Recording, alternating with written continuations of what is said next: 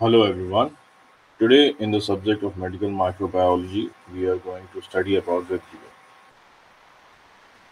vibrio. The main objective is to give you a brief introduction about vibrio and the disease it caused and what is the mode of transmission, prevention and control of the diseases caused by the vibrio bacteria.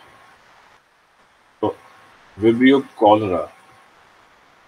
Vibrio cholera is a gram-negative curved bacteria, a positive for oxidase, it produces oxidase, grows in alkaline media, facultative, anaerobe, can undergo respiratory and fermentative metabolism also. So basically, it is a bacteria that does not require oxygen for its survival, and it is very anaerobic in nature. And here you can see that it has flagellum or flagella for its movement also, and got some villi also on its structure. So external structure is quite different from other cocci bacteria and other uh, spirochetes. So this is a real image of a microscope that is displaying Vibrio in the image. Vibrio is the genus of gram-negative bacteria possessing a curved rod or comma shaped, right? Several species of which can only cause foodborne infection. So most probably they are well known for causing foodborne infection or foodborne illnesses in humans, usually associated with eating of undercooked seafood.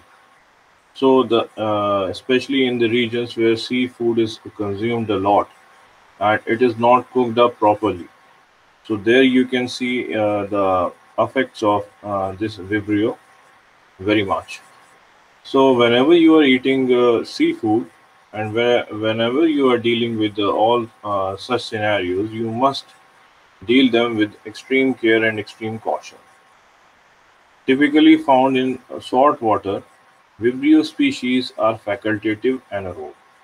So they are marine in nature. Okay, they are found in ocean water or salt water. Vibrio species are facultatively anaerobes, so they do not require oxygen for their metabolism.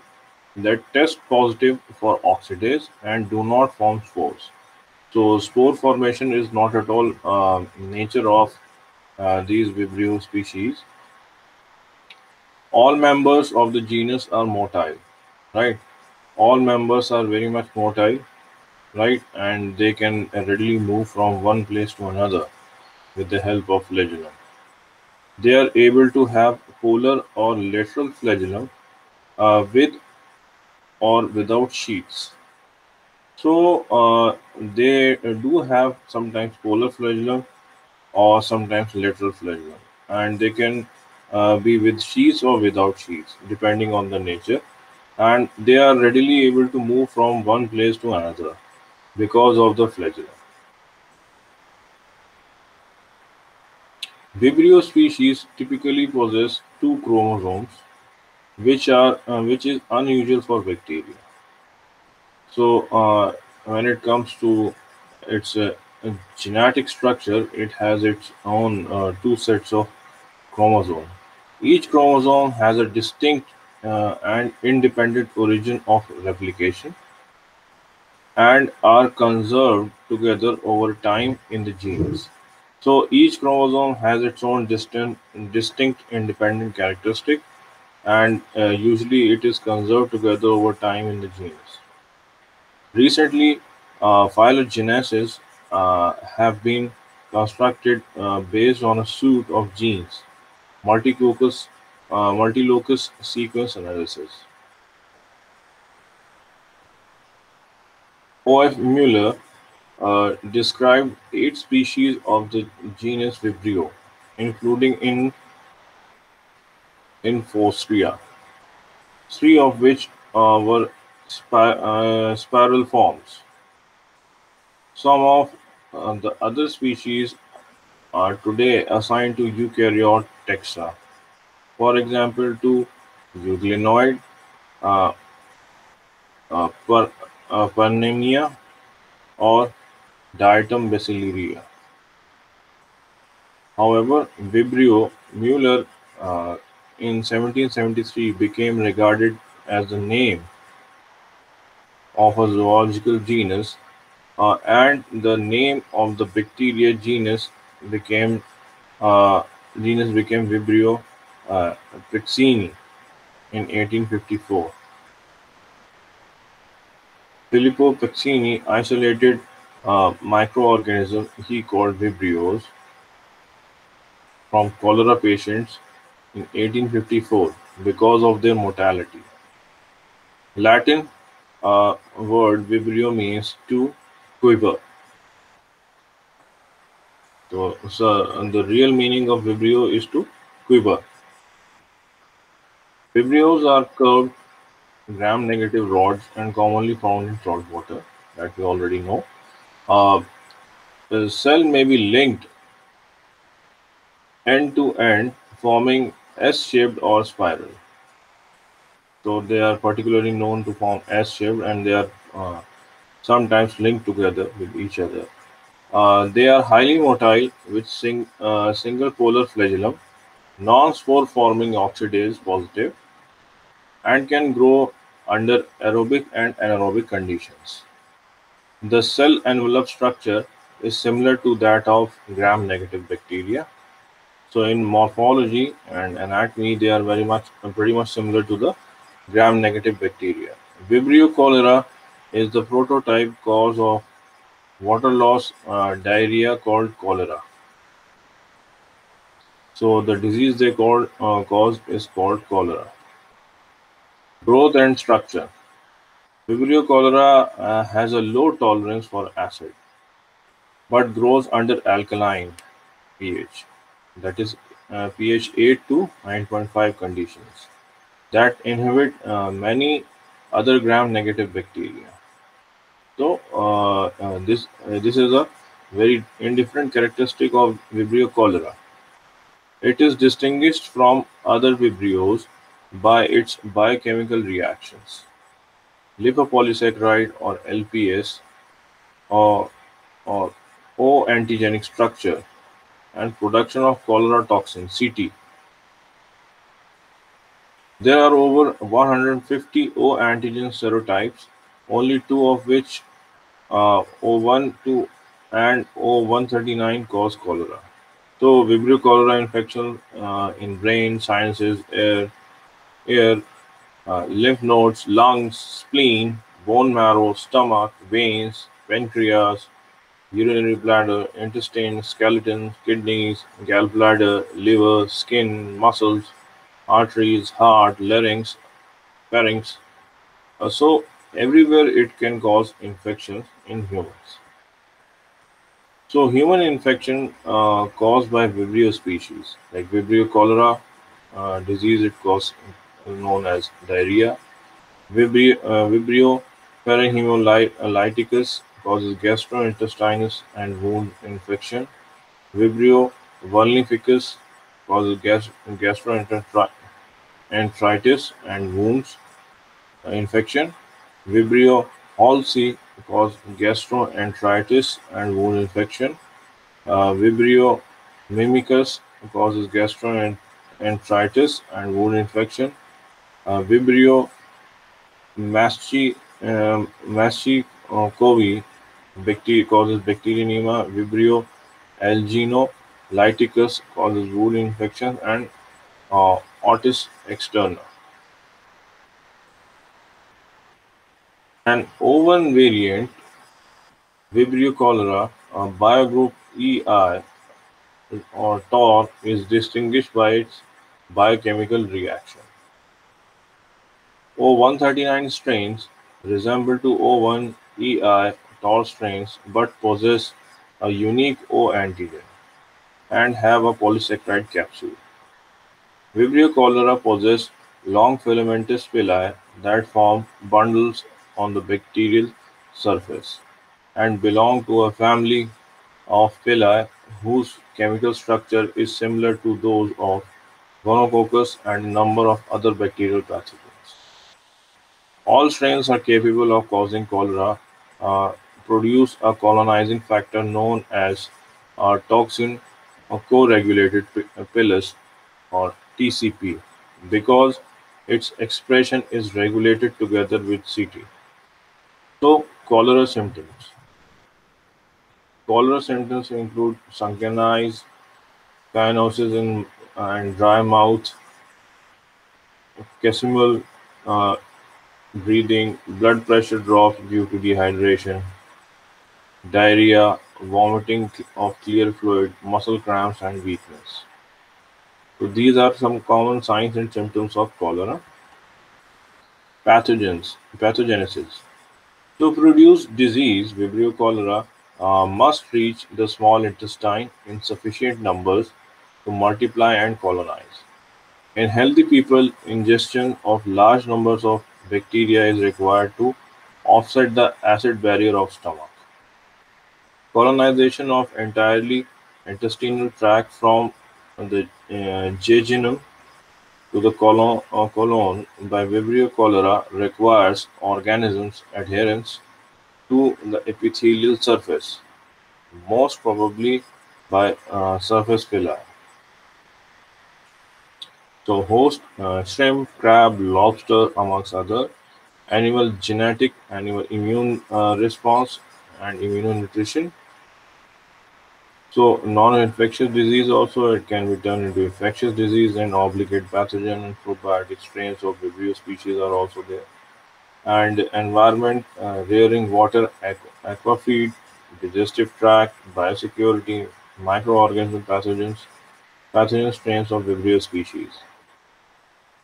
The outstanding feature of Vibrio cholera or pathogenicity is the ability of virulent strains to secrete Ct, which is responsible for the disease cholera. The water and electrolyte shift from the cell to the intestinal lumen is the fundamental cause of the watery diarrhea and cholera. So here you can see the Vibrio cholera curvature promotes gel mortality and pathogenesis. This is how it moved from liquid to gel. So preplasmic polymer shows cell growth locally asymmetric growth derives according to the curvature. So its movement along the curvature helps it to get embedded into gel-like substances from liquid. So here you can see how it established itself: proximal bile, lumen, mucus layer, initial colonization like, from steps of A, B, C, D, E. So here it moves from lumen to the mucous membrane and try to invade the CT and it establish itself. Then decimation and excretion. Then it try to escape out again. Then again it invades inside the mucus layer. Decimation and excretion. Distal bicarbonates. So biofilm, in this image you can see biofilm allows bacteria to survive in nutrient poor and stressful environment that is low pH and high temperature. But biofilm and lifestyle are interchangeable. Vibrio cholera switches between a biofilm that is non-motile in nature and uh, planktonic motile state mediated by secondary messenger molecule. Within the gut, Vibrio cholera can start a motile lifestyle to invade the host gut mucosa. So, a toxin co-regulated uh, pilus (TCP) promotes Vibrio cholera microcolony formation, which is essential for colonization. So, here you can see the cholera toxin or CT releases into intestinal epithelial cell, increasing chloride ion excretion, increasing luminal ion concentration, leads to increase in water excretion, results in watery diarrhea. So, cholera toxin is the main thing that is essentially responsible for causing diarrhea. Pathogenic strains. Several species of vibrios are pathogens. Most disease causing strains are associated with gastroenteritis, but can also infect open wounds and cause sepsis. They can be carried by numerous marine animals, such as crabs or prawns, and have been known to cause fatal infections in humans during the exposure. Risk of clinical disease and death increases when certain factors, such as uncontrolled diabetes, elevated iron levels, and cancer or other immunocompromised states are there. Pathogenic Vibrio species include Vibrio cholera, Vibrio parahemolyticus, and Vibrio vulnificus. Vibrio cholera is generally transmitted by contaminated water. Pathogenic Vibrio species can cause foodborne illness, infection usually associated with eating of undercooked seafood. So there are two ways of spreading or transmitting of cholera. First is contaminated water. Second is undercooked seafood. So these are the two sources of cholera. When ingested, Vibrio cholera bacteria can primarily result in watery diarrhea along with other secondary symptoms. Pathogenic features can be linked to quorum senses, where bacteria are able to express their virulence factor via their signaling molecule. Vibrio vulnificus outbreaks commonly occur in warmer climate, and small, generally lethal outbreaks occur regularly. An outbreak occurred in New Orleans after Hurricane Katrina, and several lethal cases occur most years in Florida. As of 2013, in United States, Vibrio infection as a whole were up to 43% when compared to the rates observed in 2006 and 2008. Vibrio vulnificus, the most severe strain, has not increased. Foodborne Vibrio infections are most often associated with eating raw shellfish. Vibrio parahemolyticus is also associated with Kanagawa phenomenon, which is in which strains isolated from human hosts, uh, especially the clinical isolates, are hemolytic on blood agar plates, while those isolated from non-human sources are not hemolytic. Many Vibrio species are also zoonotic. They cause diseases in fish and shellfish, and are common cause of mortality among domestic marine life. Epidemiology.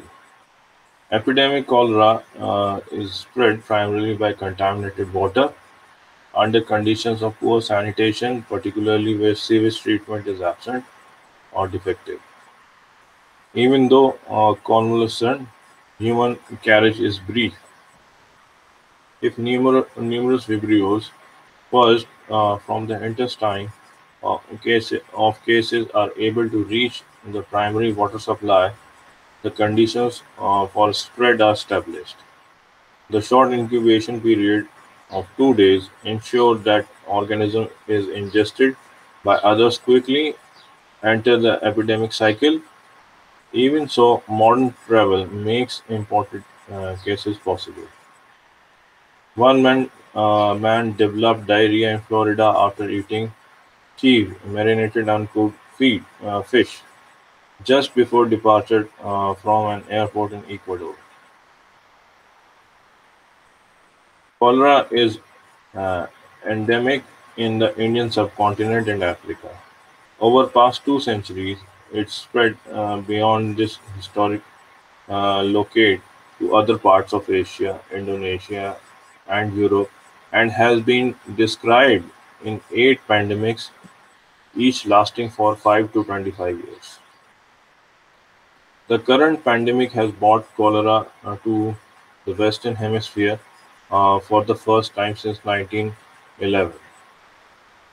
Sporadic cases in the United States first appeared in early 1970s and were traced to inadequately cooked crabs and shrimps caught off the Gulf Coast of Louisiana and Texas.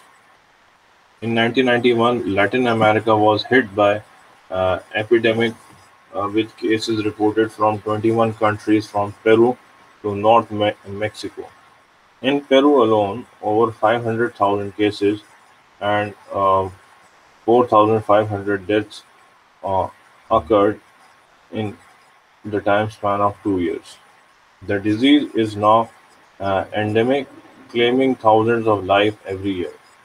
Virulent Vibrio cholera now lurks in coastal waters throughout the hemisphere and in the drinking waters of locale with poor sanitation. The dormant strains of 20th century was the E.I. Tor biotype, first isolated from Macca pilgrims at E.I. Tor quarantine camp in 1905. This strain survives slightly longer in nature and is more likely to produce subclinical causes of cholera, both of which facilitated its spread. In 1992, the first cholera case due to a serotype other than O1 were detected in India and Bangladesh. The new serotype O139 Bengal is fully virulent with the additional threat of enhanced stability to produce diseases in persons whose immunity is due to exposure to the old serotype. This development is important for the global spread of cholera and for the vaccine strategies designed to prevent it.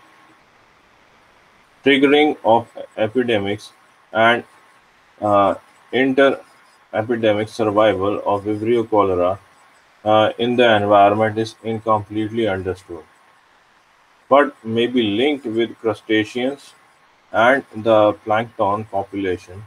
Vibrio cholera is a dormant state can be demonstrated by immunofluorescence in plankton. The epidemics follow plankton blooms. Otherwise, the organism is fragile, surviving only a few days in the environment unless maintained longer in marine and freshwater crustaceans. Fluid loss. The fluid loss that results in the adenylate cyclase simulation of cells depends on the balance between the amount of bacterial growth, toxin production, fluid secretion, and fluid absorption in the entire gastrointestinal tract. The outpouring of fluid and electrolytes is the greatest in the small intestine, where the secretory capacity is high and absorptive capacity is low.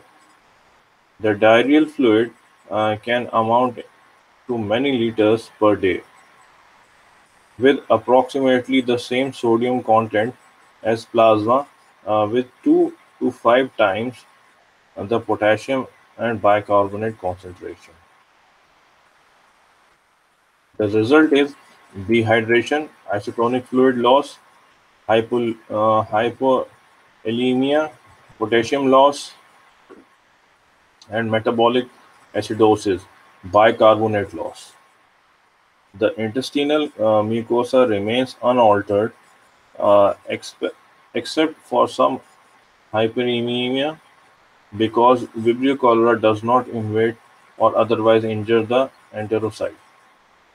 Mutants lacking Ct or cholera toxin may still cause mild diarrhea due to recently discovered accessory toxins which cause fluid secretion or increase intestinal permeability. Genetic regulations of virulence. The expression of the multiple virulence factors of Vibrio cholera is controlled in a complex but coordinated system involving environmental sensors and as many as 20 chromosomal genes divided between pathogenicity uh, Island PAI containing CT and one containing TCP. The chief regulator is transmembrane protein that senses environmental change in pH, osmolarity, and temperature, which convert it to an active form. In the active state, TOX-R or transmembrane protein can directly turn into CT genes or cholera toxin genes, as well as uh, activate transcription of a second regulatory protein. TOX-T can then activate transcriptional virulence genes in both PAIs, including TCP and CT and accessory toxins.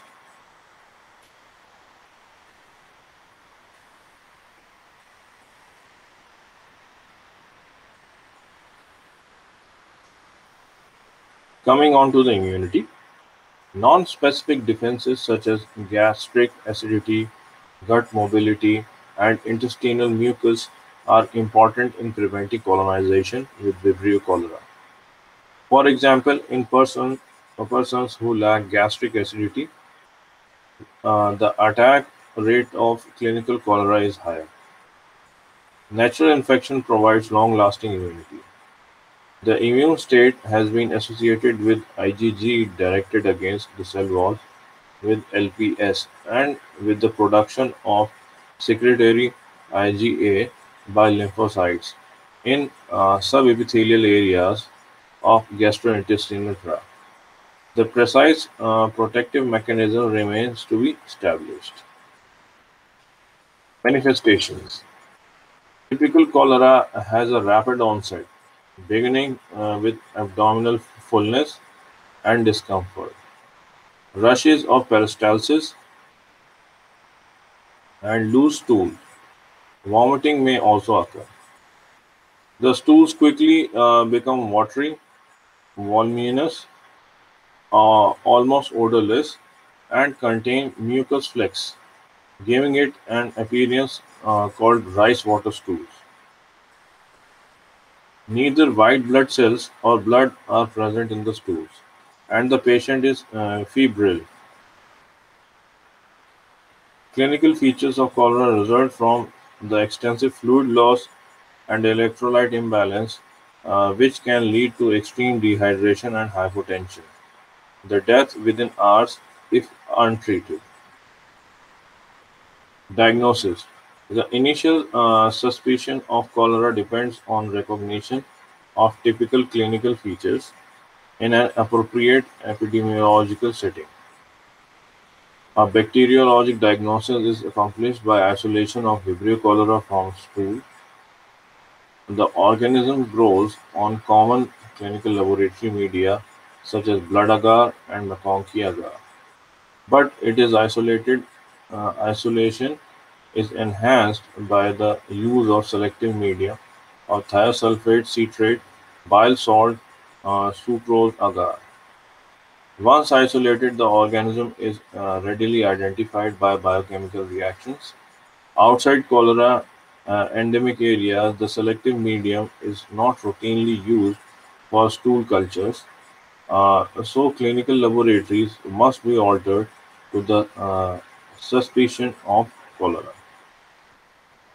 Treatment: the outcome of cholera is dependent on balancing the diarrheal fluid and ionic losses with adequate fluid and electrolyte replacement. This is accomplished by oral and intravenous administration of solution of glucose with near physiological concentrations of sodium and chloride and higher than physiologic concentrations of potassium and bicarbonate. Exact formulas are available as dried packets to which a given volume of water is added. Oral replacement, particularly if begun early, is sufficient for all but the most severe cases and has substantially reduced the mortality from cholera. Antimicrobial therapy plays a secondary role to fluid replacement. Tetracycline shortens the duration of diarrhea and magnitude of fluid loss. Uh, Try methoprene, sulfomethoxazole, and erythromycin are alternatives for the use in children and pregnant women. Prevention: epidemic cholera, a disease of poor sanitation, does not persist when treatment or disposal of human waste is adequate. Because good sanitary conditions do not exist in much of the world, secondary local measures such as boiling or chlorination of water during epidemics are required. The cases associated with crustaceans can be prevented by adequate cooking up to 10 minutes and avoidance of recontamination from containers and surfaces. Vaccine prepared from whole cells, lipopolysaccharide, and CTB subunit have been disappointing, proving protection that is not long-lasting. Current interests include live attenuated vaccine strains because of the potential to stimulate local SIGA immune response. Coming on to the MCQs, cholera is caused by bacterium, virus, fungus, or protozoa. The correct answer is protozoa. The most common characteristic symptoms of cholera is high fever, watery diarrhea, headache, or persistent cough. The correct answer is watery diarrhea.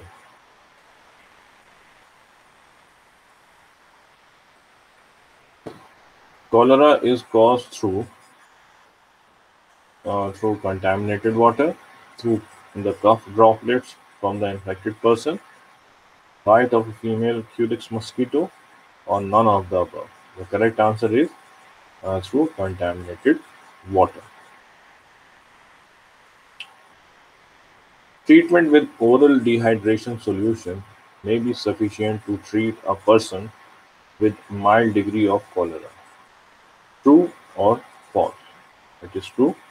So the treatment with oral dehydration solution may be sufficient to treat a person with mild degree of cholera.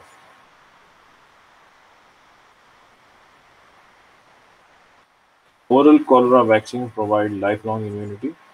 Mm, True or false? That is false, because oral vaccine have not been proven to be very much reliable in the long term of cholera, and their effect is very short duration of time they are effective. Signs of dehydration include dry skin, high BP, raised fontanelles in children, or all the above. The correct answer is dry skin.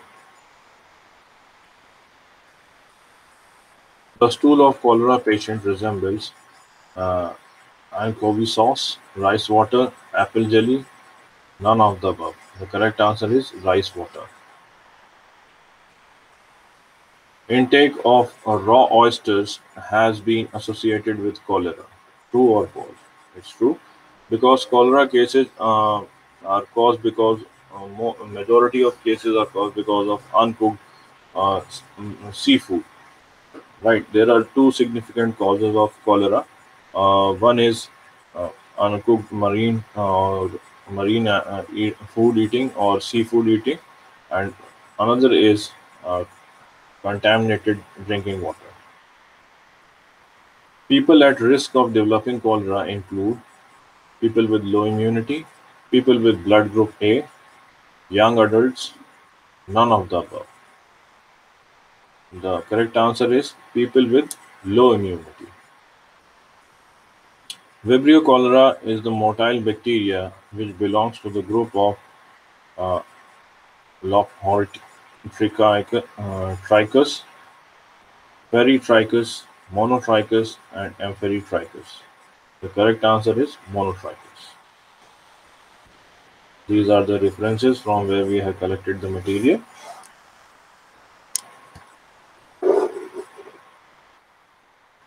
Thank you very much for listening to my lecture.